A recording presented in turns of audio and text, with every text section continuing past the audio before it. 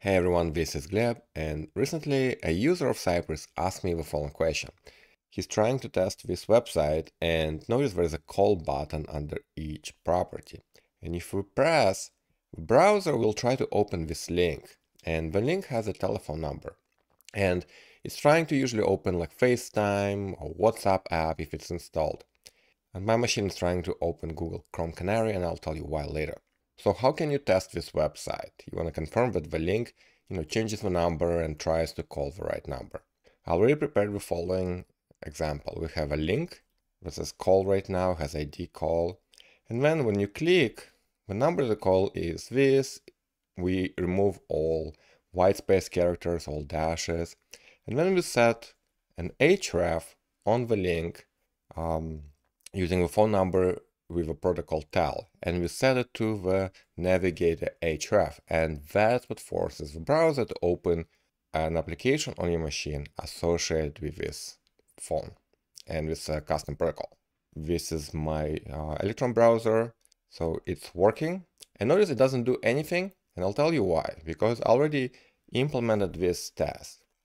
What we can do in our test, first we get the window, because the application will do like window navigator href equals to, let's say, tel, and in this case something like +1 2 2 2 3 3 3 4 5 6 7, right? That's what it will do. So we'll get the navigator property from the application window, and we'll invoke method called register protocol handler. And the protocol will be tel colon. Actually, it's without colon. And then we'll provide a dummy local URL, something like tel and whatever number. Okay, so right now test is successful. Let's get the anchor link with ID call, and let's click on it. And notice it actually is working. And what it does under the hood, because now this Electron browser is associated with this protocol, it changes the URL.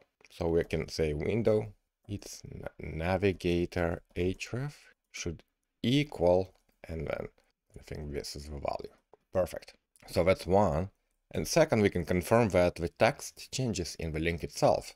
So we can use contains anchor with a call, and it's formatted, so 222-333-4567.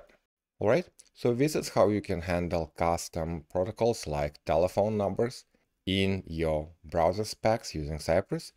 You can register the browser to be the protocol handler for that particular custom protocol, like tel, email, and then confirm that the application actually goes to that particular custom URL.